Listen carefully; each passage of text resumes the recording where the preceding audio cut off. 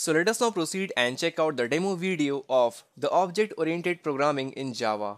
Now if you notice here, this my demo class is actually the class that we were using since the very beginning of this course. And this method is actually the main method present inside this class.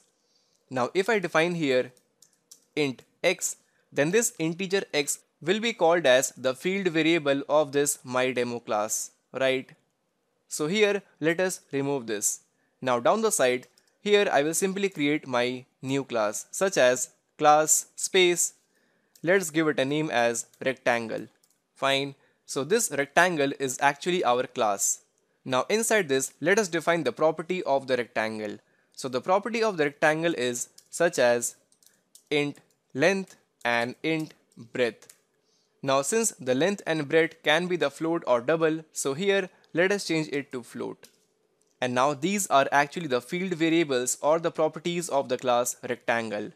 And now down the side, let us define few methods such as the rectangle can have the area and can have the perimeter. Fine. So let us define a method that will simply return the area of the rectangle and the perimeter of the rectangle. So here I will simply use public void get area, and I will use the local variable of area equal to length into breadth. Fine. Now here let's change it to float, and now let us return the area. And here it will show this error because we are using void as the return type. So here let us change a return type as float because we are returning something and this area variable is actually of the type of float. So here I have to use float. And now this rectangle class can also have the perimeter. So here I will use public float again space get perimeter. And now I will simply use float p equal to, let us use the formula 2 into length plus breadth and simply return. So these are the two properties or the activities that can happen inside the rectangle class. Now apart from this, in the previous two videos I talked about the concept of getter and setter, that is to initialize the value of length and breadth we should do it with the help of the getter and setter methods. So here down the side what I will do, I will simply right click and simply click on generate and simply click on getter and setter methods. And now select both of these, click on OK.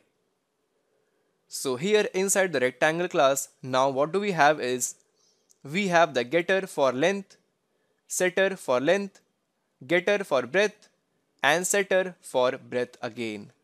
So the IntelliJ IDE has automatically created the getter and setter functions in our case. Now if you are using some other IDE, then please type all this code manually.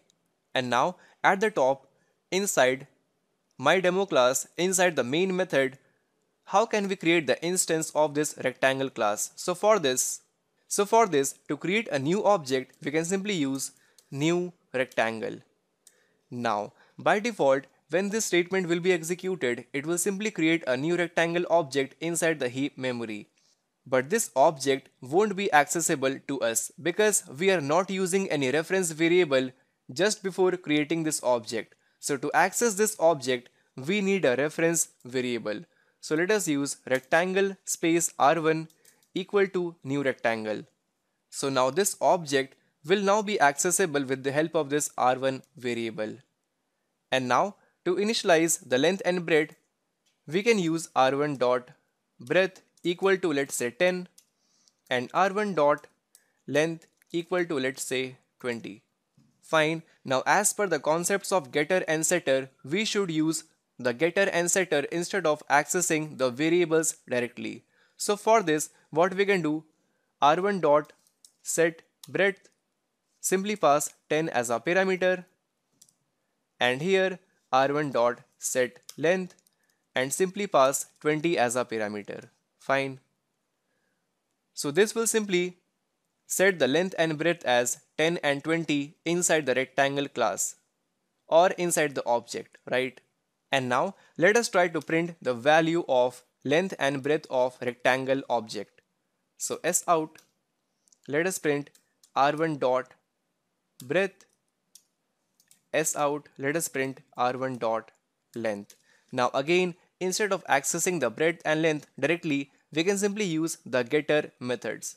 That is get length and get breadth, right? So now if you suppose want another developer not to deal with these variables directly, so here what you can do, simply use private keyword. And here again, simply use private keyword.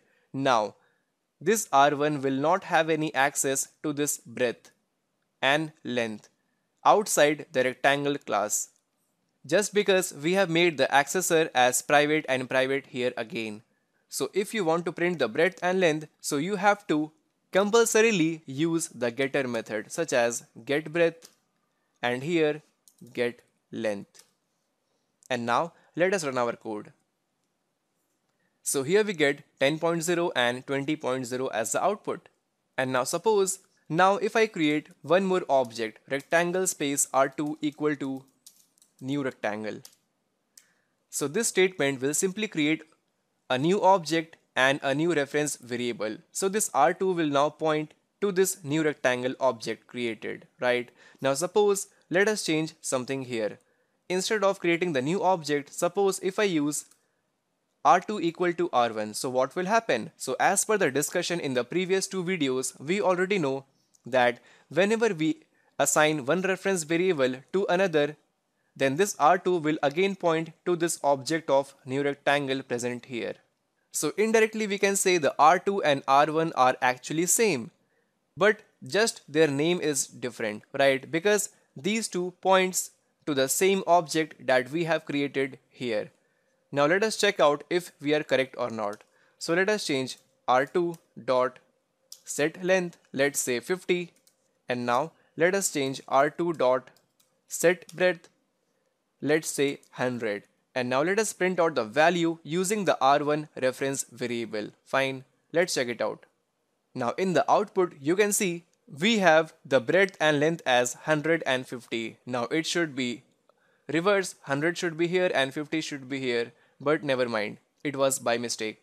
So this is the proof that both r1 and r2 are actually pointing to the same object of new rectangle object here, right?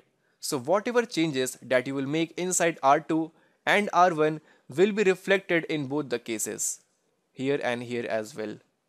And now similar to r2, we can simply create as many objects as we want and as many reference variables, such as r3 equal to new rectangle, similarly r4, and similarly r5. Now these three, r3, r4 and r5, are actually the new reference variable pointing to their own objects, right? So this is the object. And now at the end, suppose you want to print the value of the area, the perimeter, then what you can do, you can simply use r1 dot, let's say, get area, r1 dot get perimeter, and you can simply print and get the area and perimeter of the rectangle object. Fine, and you can define as many objects inside this class as you want to. Now at the end, let us summarize this video. These two, length and breadth, are actually the field variables of the class. And this floating point area is actually the local variable because its scope is only present inside this method of getArea. Similarly, float p is again the local variable. And this is the getter for length, setter for length, and similarly getter and setter for the breadth down the side. And here at the top we have r1, r2 and r3, r4 and r5. These are actually known as the reference variable, or you can say the instance variable. So this was all about the object-oriented programming in Java. In our upcoming videos, I will again talk about the classes and objects in a lot more detail. So catch you guys in the next video. Thank you and have a good day.